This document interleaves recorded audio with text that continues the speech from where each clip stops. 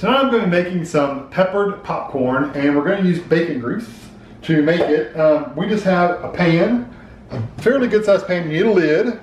You need a bag. We like the yellow popcorn. This is just the Great Value brand, but I like the yellow better than the white. Some pepper, and again, bacon grease. And this is just literally, we fried up some bacon and put it in the bowl.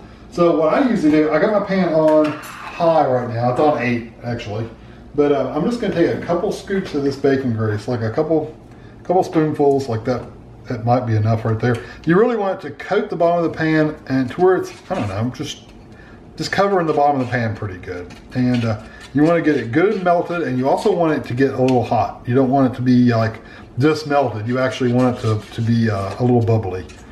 So that's what I'm going to do, is just get it melted. Yeah, so 1 spoonful, this is going to be enough. So I won't need any more. So I'm going to let this melt and heat up, because you really want it to get heat up to where I usually drop a drop of water in there. When it starts bubbling, then you know it's hot enough. Okay, you can hear it pop a little bit. I just put a drop of water in there and it started sizzling. So now I'm going to take, and you could put a little bit more bacon grease if you wanted to. You don't have to, that's enough. So now I'm just going to pour my popcorn in there until it basically makes a single layer on the bottom.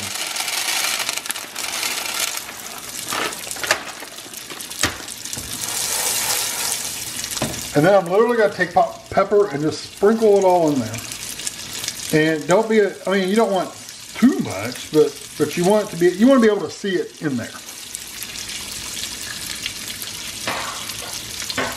So you can see it's in there. Now don't shake it anymore right now, because if you do, all the pepper will kind of go to the center.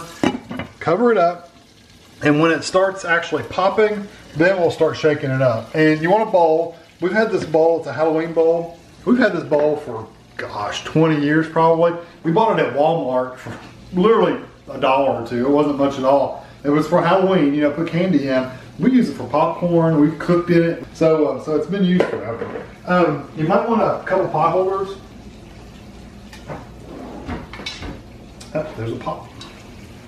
You'll hear it start popping. And the only reason I'm getting pot holders is sometimes the lid gets hot. So, you don't want to put your hand on the super hot lid.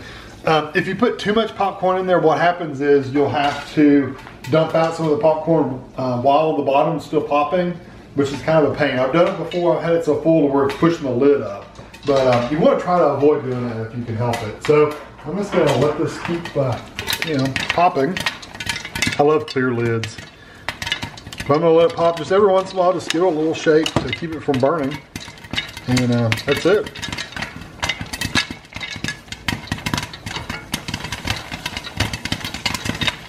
Okay, it's gotten down to where it's popping just every few seconds. So I'm going to dump it in here.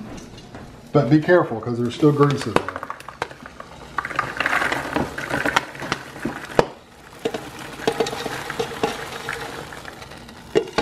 And what I usually do, let's kind of scoot it around a little bit. It doesn't look like a whole lot of kernels, so I think I'm all right.